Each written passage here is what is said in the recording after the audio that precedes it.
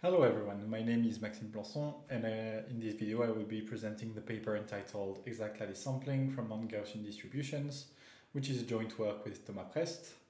Okay, let's begin. So yeah, we're interested in the following problem. We're given a description of a lattice, which you can think of as a basis, and we want to sample from a distribution D whose support is a subset of the lattice L, that is independent of the basis. So for an algorithm to be a good solution to this problem, we also require that it's possible to sample from a narrow distribution with respect to the input description of the lattice.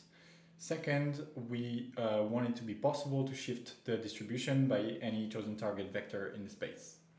Okay, so there are already lattice samplers, the two main ones being GPV, also known as Klein sampler, and the second one being Picard sampler.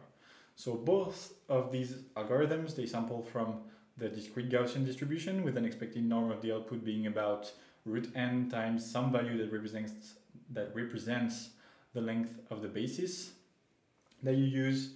I won't go into the detail about what length of the basis means, but it's written on the slides if you're interested.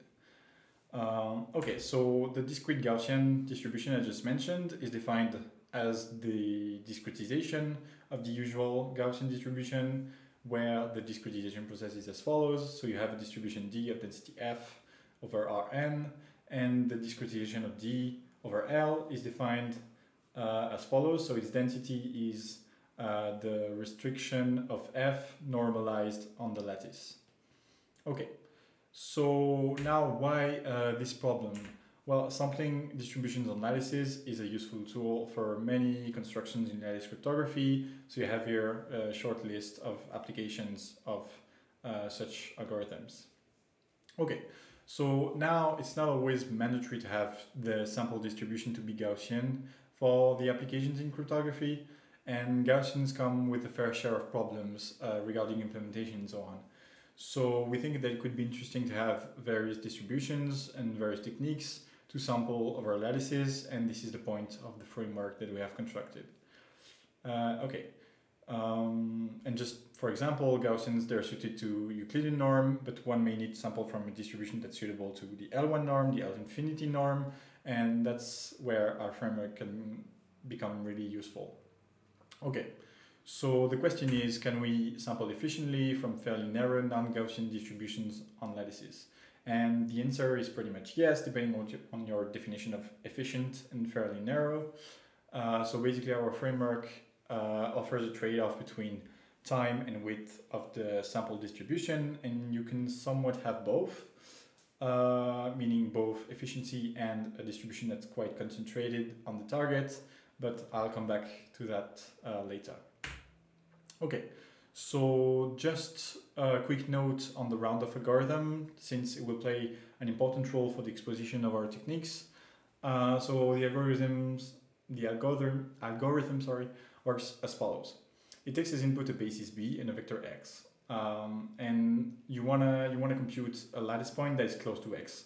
So first you compute y, its coordinates, the coordinates of x in the basis B, then you round them and you return the lattice point that corresponds to these coordinates in the basis B. Okay, so now geometrically, this algorithm can be seen as follows. So the algorithm splits the space Rn into a tessellation as shown in the picture, made of parallelepipeds spanned by the basis B.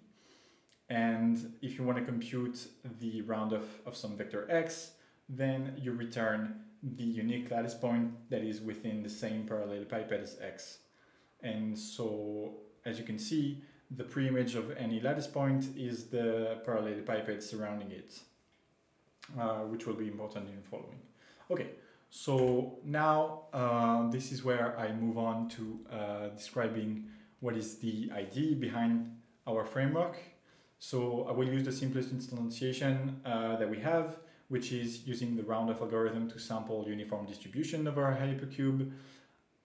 So first I'll start with a quote from GPV, where the authors describe a strategy that has been used to sample discrete Gaussians.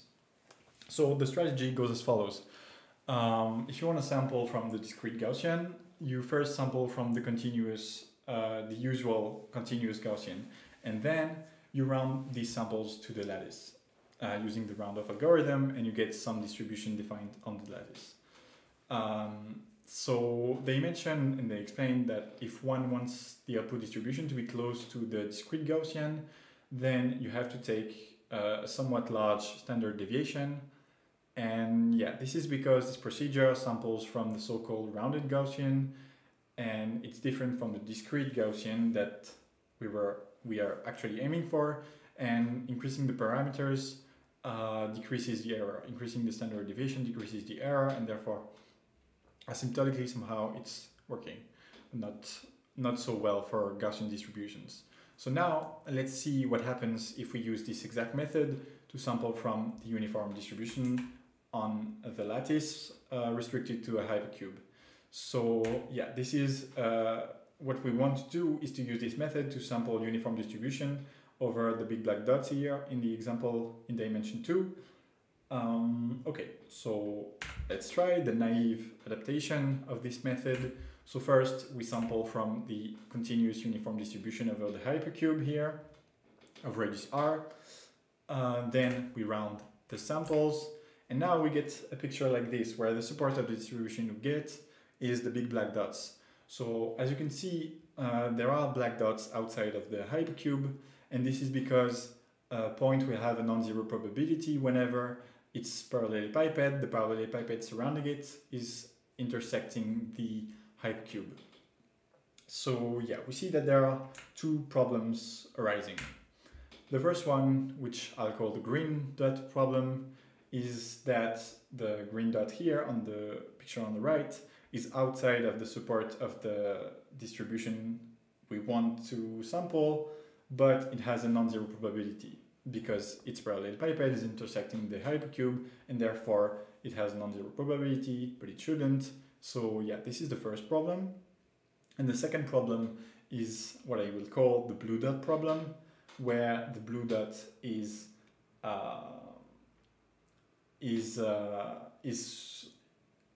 not getting the same probability as the black dots within the hypercube, because the probability of the blue dot is a probability that some point is sampled within its centered parallelepiped, but the intersection of this parallelepiped and the red hypercube is not full. The parallelepiped is not a subset of this hypercube, and therefore its probability is going to be lower than the probability of the black dots, for which the parallelepiped is completely a subset of the hypercube. And so this is not going to be uniform, and so this is not going to be the distribution we are aiming for. Okay, so we bring two modifications to tackle these two side effects. So it's pretty much one-to-one, since the solutions we have do not interfere much. So yeah, the first thing we do is we sample we are aiming for the uniform distribution in the red hypercube, and we sample in the blue hypercube on the picture on the left, which is a little bit wider, and this is so the blue dot from the last picture has its parallelepiped completely within the continuous support.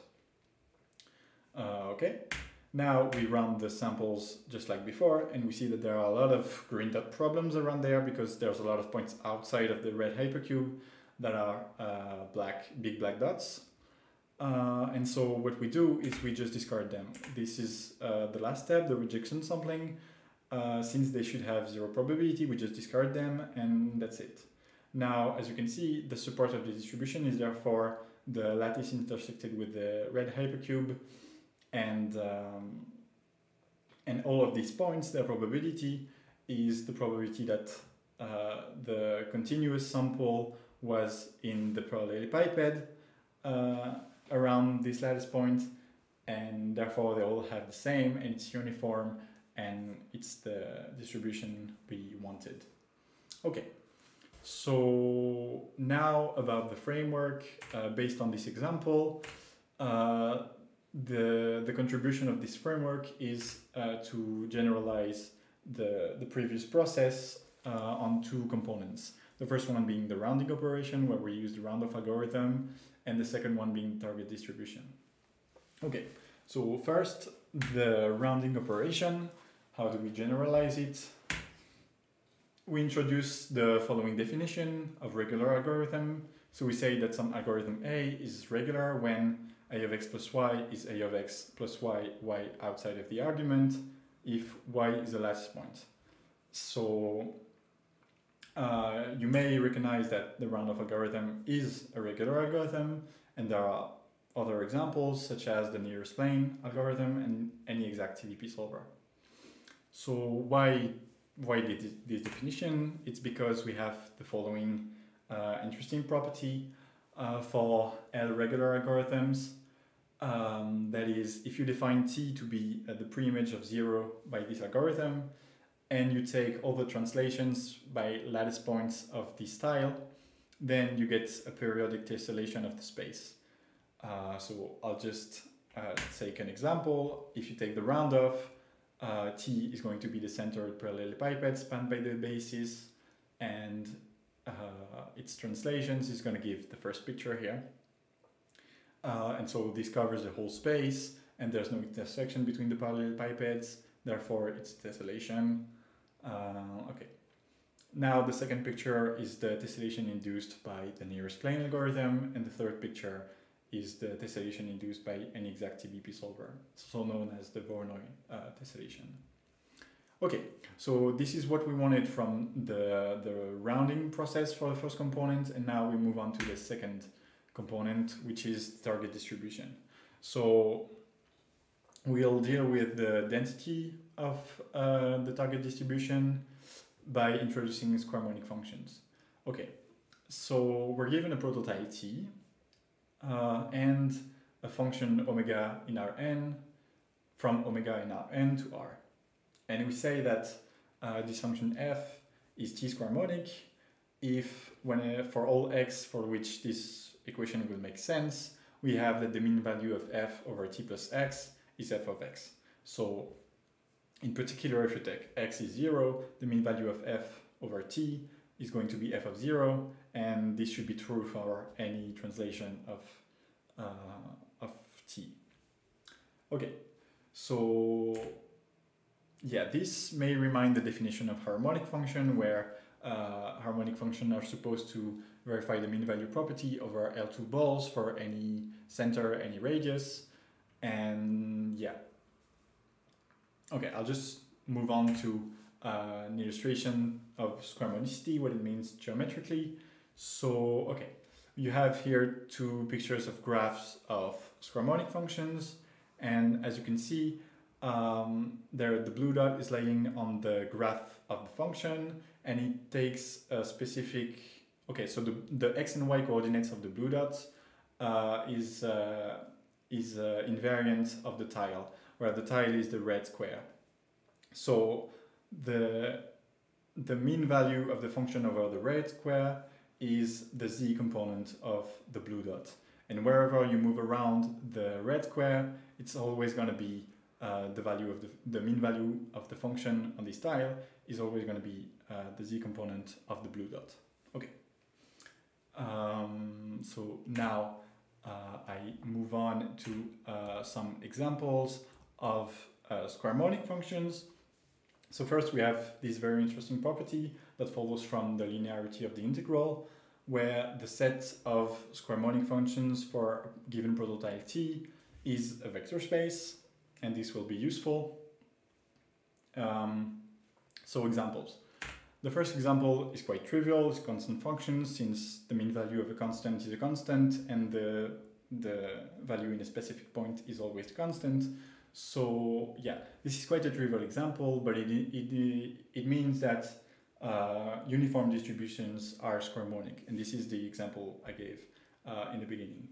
So yeah, now I'll move on to the next example, where we have linear forms that are T square harmonic for any symmetrical tile, which geometrically makes sense since its graph is a hyperplane, and if you take the mean value over a symmetrical tile, is going to be the value in the middle of the tile, and therefore this is going to be square harmonic. Okay, and as it's a vector space, you can add a linear form and a constant function, and you get the density of what we call affine of what we call affine distributions. Okay, the next two examples are not really geometrically meaningful, so I'll just summarize. We have 4 types of distributions that are square harmonic: the constant functions, which give uniform, the affine distributions, affine product distribution, and exponential distributions. Okay.